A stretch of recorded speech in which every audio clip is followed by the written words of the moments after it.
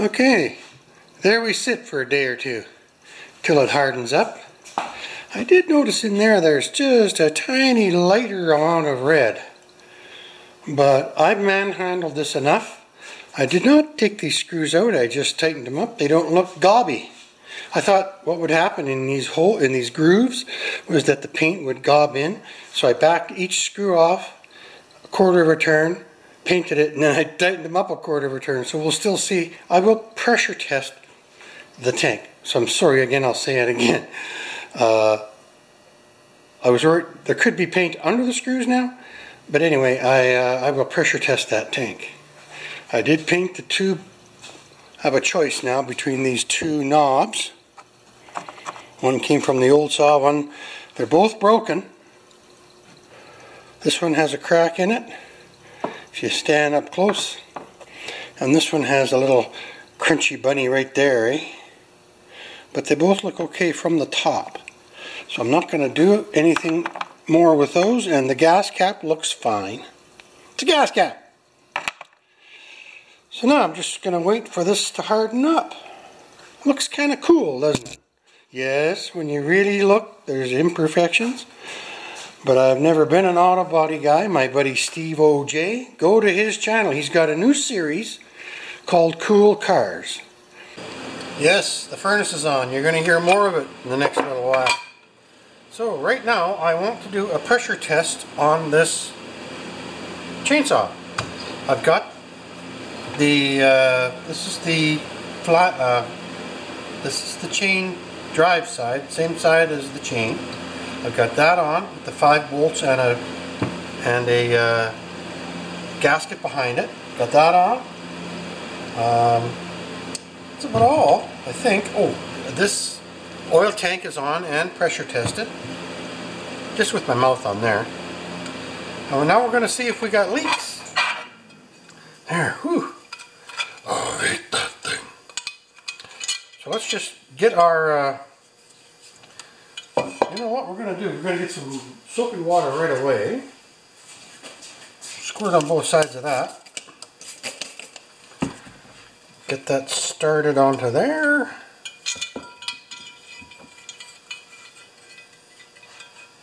Is that going to work? Yep. So I'm blocking off the muffler with a rubber pad. I did this when I first got the saw running, and I wanted to know what I had. And the saw itself has 150 pounds per square inch compression, which is pretty darn cool.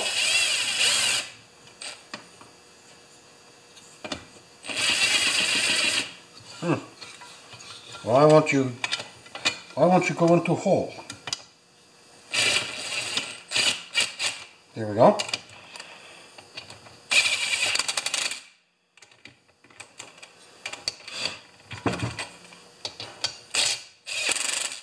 Okay, let's get a small ratchet.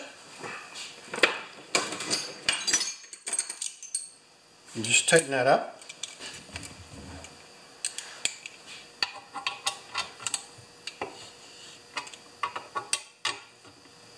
I still haven't decided. Oh, look at this. We're going to change the subject. This is what they call a reed. Has anybody heard of the reed, two-stroke engines with a reed? Well, there's 4 little flappers in here.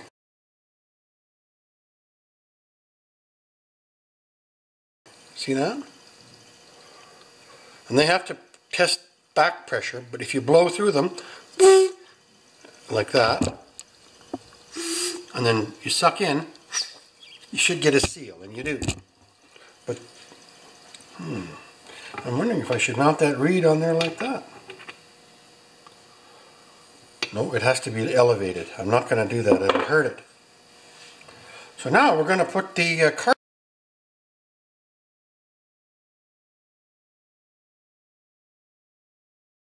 carburetor on with a seal.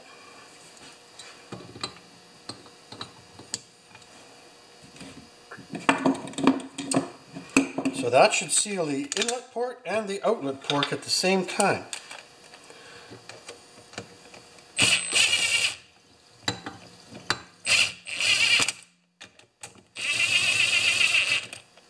I don't know if this is gonna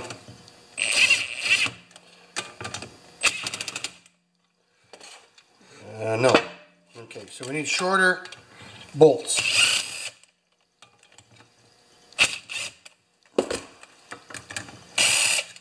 That looks like 1/4 inch.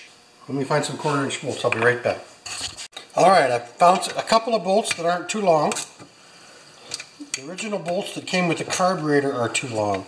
So now I've got the block, I've got the carburetor intake blocked off, and the intake manifold is the actual crankcase, right? We've got the new crank seals in. We've got to put the spark plug back in so that we don't have any leakages through the spark plug hole. It's all very interesting stuff, right?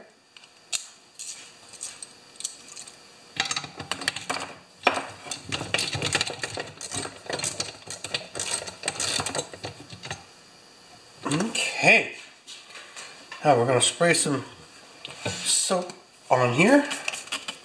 Spray some soap there, and there, outside there, and over here. And we're going to pump this up and see if we can get any reading at all.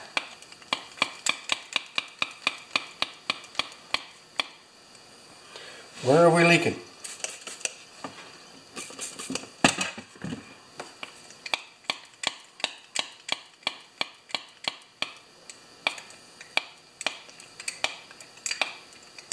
I don't know where. I'll be damned.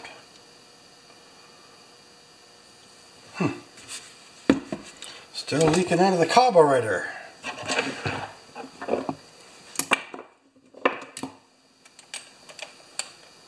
Not possible.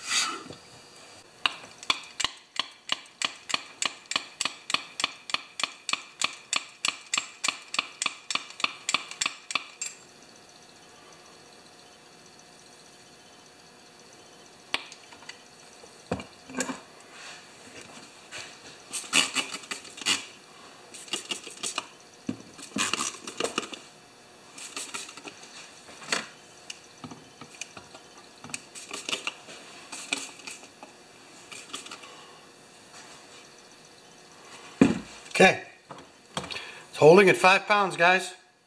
That's a big area. I'm impressed.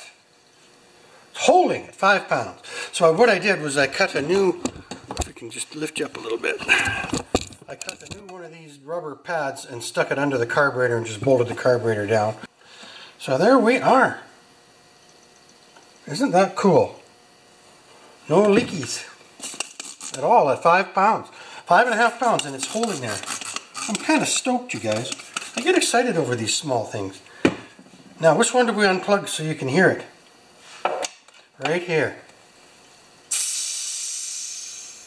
That's quite a bit of air in there. I'm happy. Yeah! And I can assure you that the air pressure in here is changing all the time. That's what 2 strokes do. The piston goes up, it compresses the cylinder, and at the same time produces a vacuum in the... Come on, baby. Yay! All right.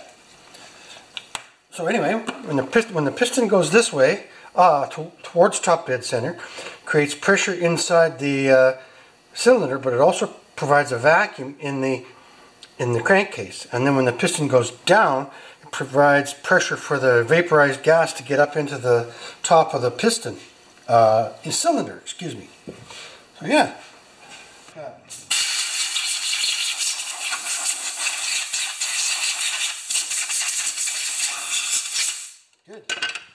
Now let's clean up this schmoo.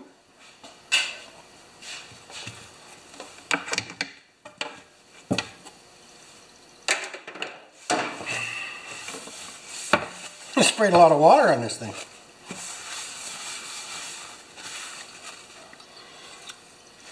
Now we're going to take off the carburetor.